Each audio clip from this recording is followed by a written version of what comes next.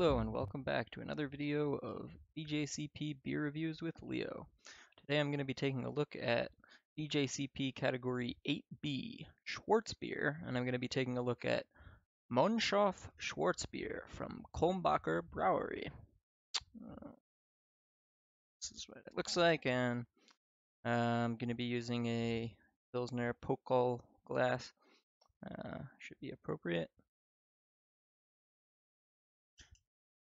And I'm greatly looking forward to this, so let's give it a pour.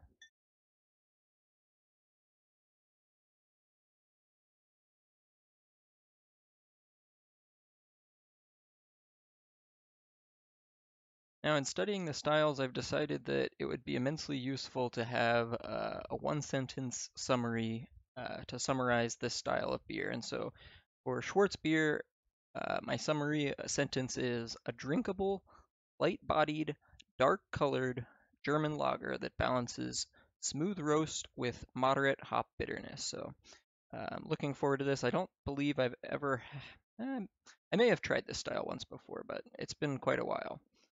So here it is. And as usual, I'm going to be going through the style guidelines as a beer judge, going through appearance, then aroma, mouthfeel, flavor, and then overall impression. So right away, in terms of appearance, it's pretty dark. I want to say it's definitely not like opaque by any means. I would guess this is in the 20s on the SRM scale. Um, and actually, as an AHA member, I recently got this pretty nifty SRM grades coloring. Yeah, I'm going to say that that's right around 20 SRM. It is not really holding a head very well. That's okay. Could have been partially due to the glass. I tried to clean the glass before I started this, but we'll see. So yeah, appearance, I think. I mean, not a whole lot to speak of. It's not the most exciting thing to look at just because it's a dark beer, not really clear or anything. But give it a 2 out of 3. The head, I would say, is definitely on the lighter side. I wouldn't say it's like beige or tan or anything. Maybe. Yeah. Okay, aroma then. Wow.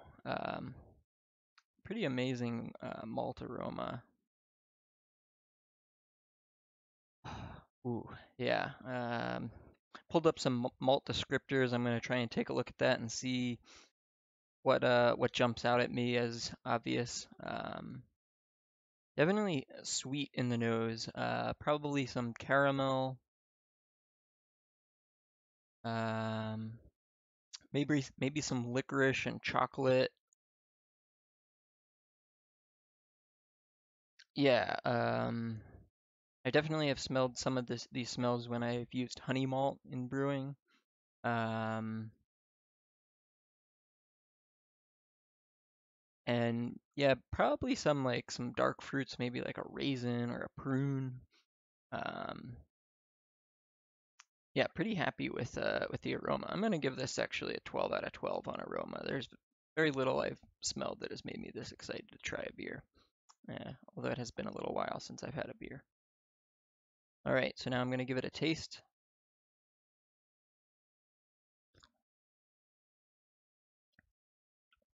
Okay, mouthfeel,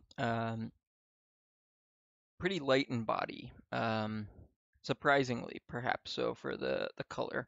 Um, yeah, definitely drinkable.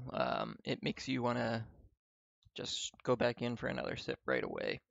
Um, Slightly carbonated, but not like doesn't have that carbonic bite that some of the higher carbonation like Belgian beers might have. I can see bubbles rapidly forming and disappearing at the surface, so um,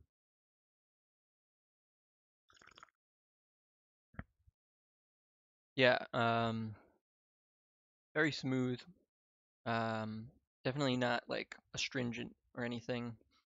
Um, I'm gonna give the mouthfeel 5 out of 5. I'm pretty sure for the style, it's supposed to be very drinkable despite the color. It's a Schwarzbier, but and I know like dark beers kind of intimidate a lot of people, but I think the Germans kind of got it right with this style in terms of making something really drinkable, but really malty and definitely full of the dark malt flavors.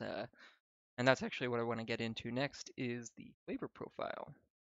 I'm actually going to pull up that malt descriptor list again and see which of the uh, flavors come through that I found in the aromas. So,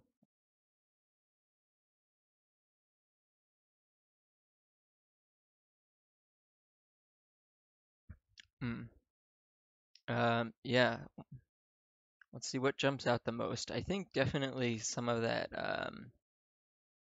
like dark fruit reminds me if you're a home brewer and you've ever tried the green Special B.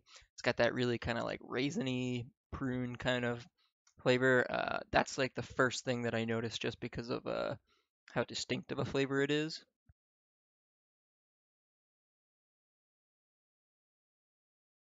Um, Definitely get some caramel and sweetness. I wouldn't say it's like grainy or um, any of the lighter like bready biscuit those kind of malts. Definitely not anything like that. Yeah, I think the color does a good job of indicating the kind of flavors you would expect from the malt. Um, Definitely maybe some of the chocolate type flavors. Um, Maybe some brown sugar or honey. Um, Kind of reminds me of like a brown ale, to be honest. And it's been a long time since I had like a Newcastle brown ale, but um, I guess if you handed this to me blind and I were to try it, I would think maybe this is like a brown ale, a really well done version of like a Newcastle brown ale. Um, and yeah, pretty big fan of the flavor. I think um, you definitely get some of the dark chocolate flavors. So not like an overly sweet like Hershey kind of flavor, but if you've ever had like a 60 or 70% cacao dark chocolate, it's that kind of like slightly bitter, a little bit sour. You get the same thing in some of the dark roast coffees,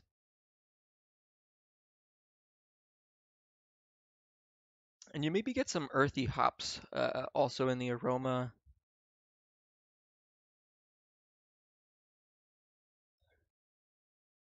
And I think that also some of that bitterness in the hops comes through, kind of balances the malt. Um, maybe a little bit deceptive, but I do think that the beer comes across as I mean it's definitely malty and sweet, but certainly balanced by a certain bitterness imparted, if I had to guess, from the hops. So then in terms of overall impression, let's go back to the one sentence summary and see how it compares. Drinkable, definitely. Light bodied, again, definitely. Dark colored, pretty. I mean, I guess it's dark colored, but um, for something called Schwarzbier, where Schwarz is the German word for black, I would expect this to actually be a bit darker. And then in terms of the yeast,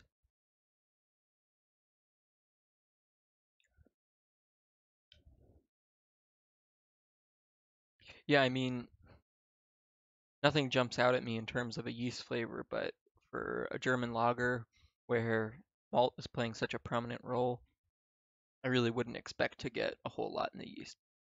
So if I had to rank the flavor contributions, first and foremost would be the malt. Definitely secondarily to that would be the hops, and then I don't really pick up on any yeast at all, and I think that's pretty classic for German lager.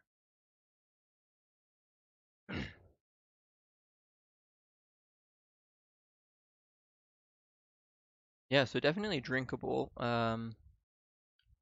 The beer is starting to warm up a bit now, and actually I think you get a little bit more of some of those like tart and bitter kind of chocolate flavors, chocolate and coffee flavors. I honestly I liked it when it was really cold. It's super drinkable. Pretty hot day right now. So I think I'd want to drink this as cold as possible and just kind of finish it pretty quickly. But then you don't really appreciate the beer as much. All right, so appearance, I'm gonna say 2 out of 3. Aroma, I said 12 out of 12. Mouthfeel, I think 4 out of 5. The flavor, I think it reaches what it's trying to be. I'm gonna give it a 17 out of 20 on flavor.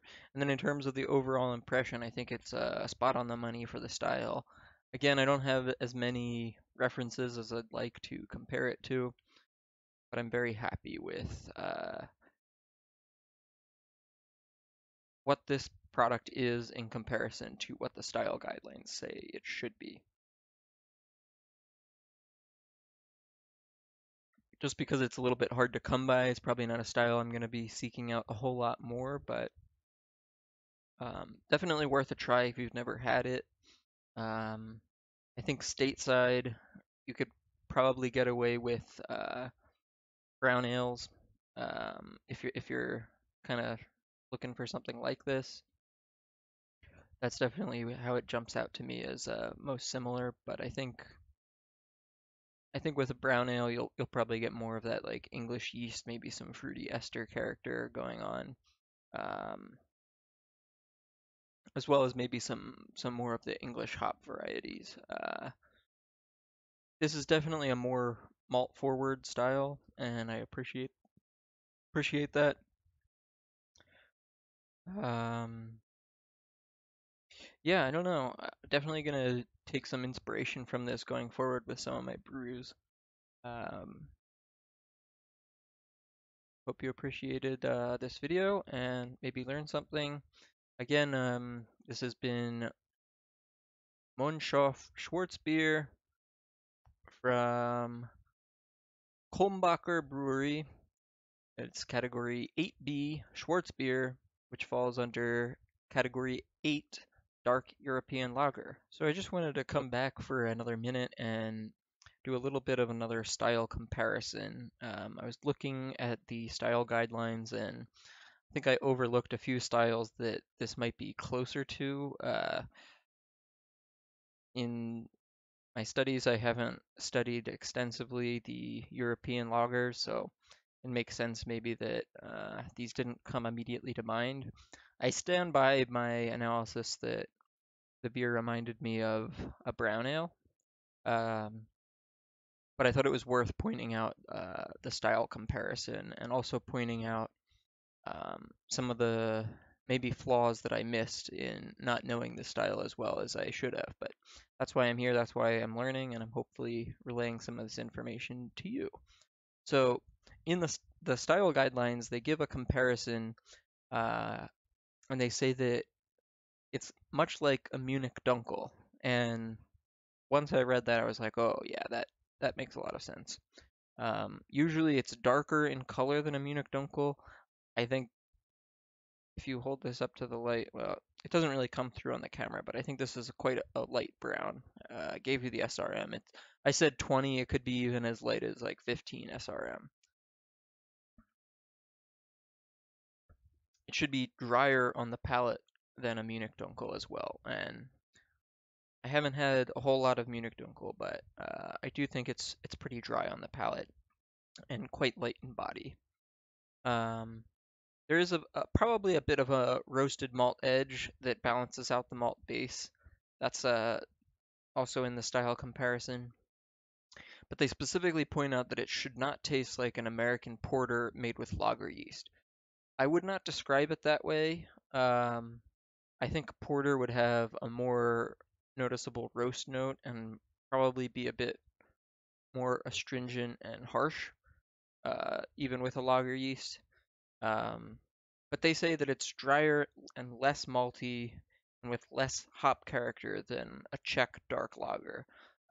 I may come back to this video in the future when I try and do my Czech dark lager review because I'd be interested to compare the two styles, and maybe I'll pick up another bottle of this to do that comparison.